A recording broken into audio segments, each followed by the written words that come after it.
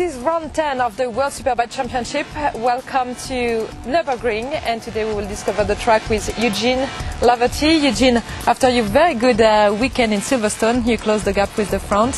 How do you feel after this summer break? I'm content after the summer break. I had a good race in Silverstone, 2 podium finishes, so a relaxed summer break, and now I'm ready for these 2 busy months. We've got 5 rounds and then that will be the end of the season, so it's an important time for us. This is quite an iconic track here. Would you say that it's a track that suits your driving style? Yeah, definitely this track suits both me and the Aprilia. Last year there was 3 Aprilias on the podium in race 1, so I'm determined to win a race this weekend. I need to. It's been a while since I won, a couple of rounds now, so I want to be back in that top step and gain some points on the championship leaders. Let's go!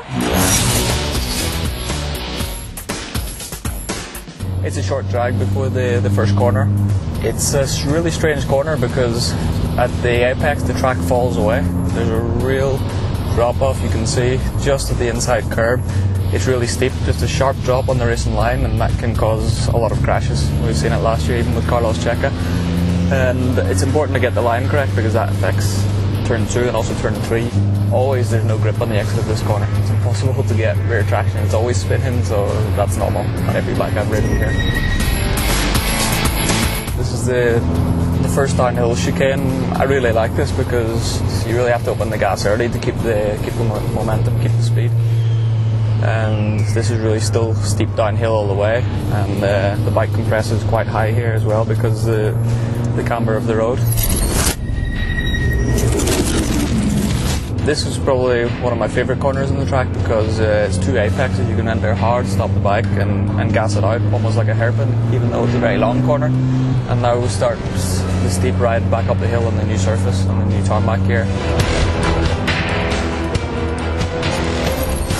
So Eugene, here it's one of the most interesting parts of the track. Can you tell us why? Yeah, here is very physical. You can see at the bottom of the hill, looks quite far away, and as we head uphill, that's a lot higher. We gain a lot of elevation.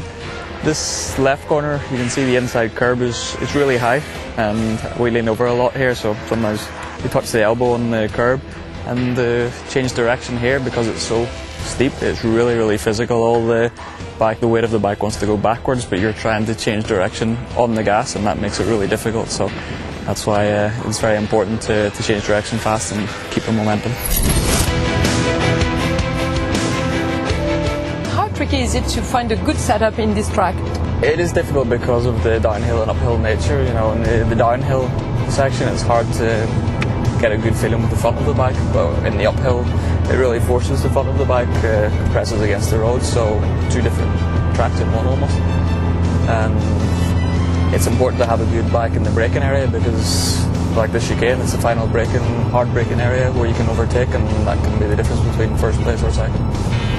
And it's so bumpy in some places. The entrance to the chicane is really bumpy, so you need a bike that handles the bumps well.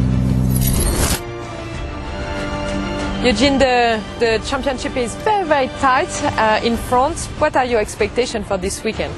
This is an important weekend for me because Sylvain and Tom, they're quite a lot of points ahead, 36 to Sylvain, so I need to gain points, that's for sure. But we've still 10 races left. It's actually quite a long way, but I've had too many non-finishes already, so here I need 2 solid podium finishes, and a win would be nice. Thank you for being with us. You're welcome. See you on track. See you.